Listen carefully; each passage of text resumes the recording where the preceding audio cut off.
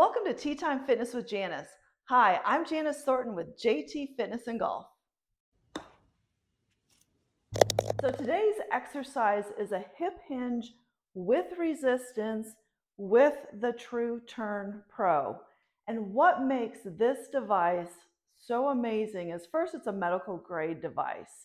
What the TrueTurnPro does is it isolates your thoracic spine.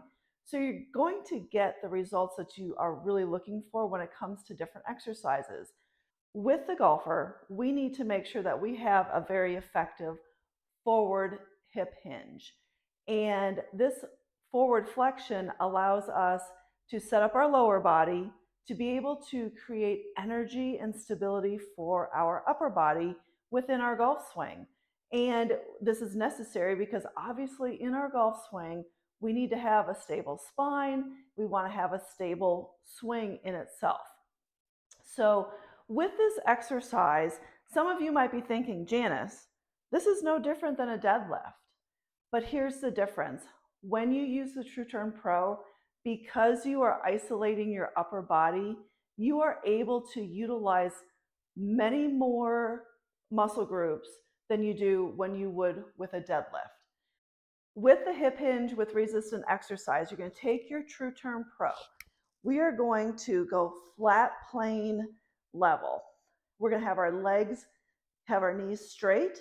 Now we're going to be hinging at the hips, going over, and then squeezing those abs and glutes coming up.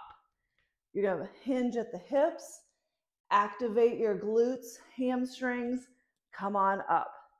With this exercise, you're going to end up feeling your entire posterior chain working. So you're going to have your calves, your hamstrings, your glutes, your lats, your upper back, our trapezius.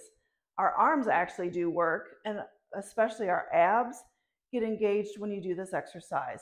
So this TrueTurnPro, this exercise is a great way to help improve your hip hinge. If you want more golf fitness exercises, head over to jtfitnessandgolf.com and remember to grab your free golf ebook.